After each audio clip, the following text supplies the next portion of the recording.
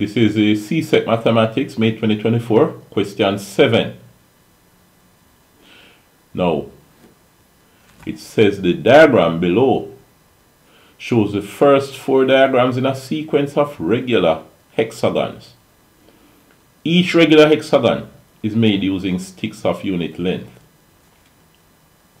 You should complete the diagram below to represent diagram 5 in the sequence of regular hexagons. So this is the diagram below. Alright, I have copied this over here. So here you have diagram 1, 2, 3, 4. Let's study the pattern and then complete the 5th diagram. Now, if you look at this, you see that you have in diagram 1, you have a hexagon here, and one directly at the top and one to the right. Okay. In diagram 2, you have the original, so these are the original ones. These were there originally, right? But you have these 2 new ones. These are new. You have one new one directly above the one on the right, and then one to the right. So you see, these 3 would look like the original. Alright? But these 3 were originally the hexagons, then you added these 2. Now, look at this one. You see that you have these are like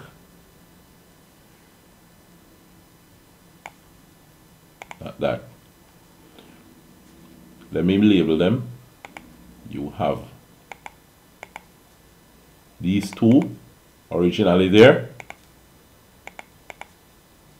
Alright. You have the one to the right, which was like this one. You stack one at the top, just like that, and one to the right. What did you add? You added one at the top of the one to the right. This was this, and you added one on top of it. So it's like you put one on top here, and then one to the right, which is right here. You study the pattern, you see that. Let me get rid of this marker, which I put around it. Then, after this, you go to diagram 4. See, if you look at diagram 4, the ones you're looking at are this and this.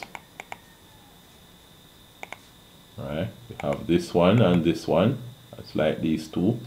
And you have 2 stacked, one on top of the other, this and this. And you have 2 stacked one on top of the other. That's this and this. And you have one to the right, which is this. Then the one to the extreme right.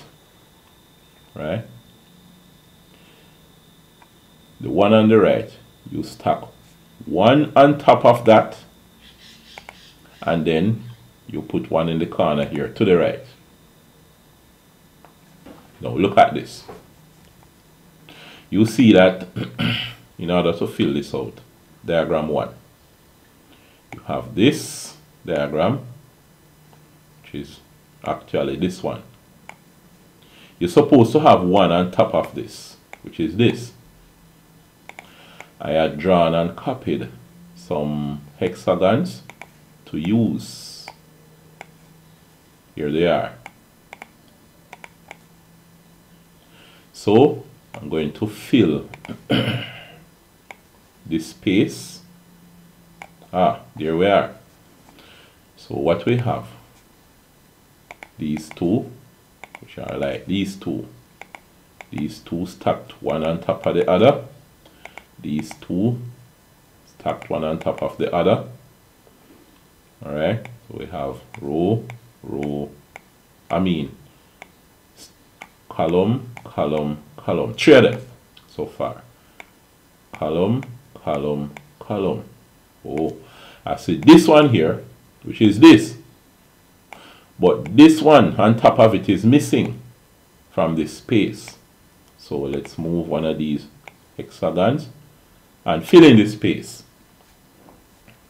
Now you see that we now have it, and this one to the right. Good. So this diagram and this, they look the same. However, we need to continue the pattern. You're supposed to now have one on top of this one. This one is this one, you know. You're supposed to have one on top of it. Alright? So we move this and put right on top of it. Good. And then one to the right. You're supposed to have one to the right by itself with no other hexagon on top of it. So I move this hexagon and fill the space in.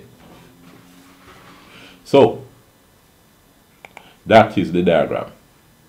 Remember, now those hexagons with one on top of the other, I have one set, 2, 3, 4, 5 sets. So those on top of the other, I have one set in diagram 1, and 2 sets in diagram 2, and 2, 3 sets in diagram 3, and 2, 3, 4 sets in diagram 4, then 1, 2, 3, 4, 5 sets of them in diagram 5.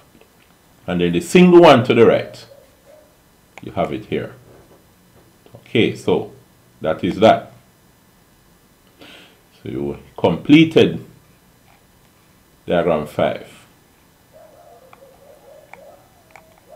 What happened later on? Okay, so we have part B. Let us look at part B in the next video.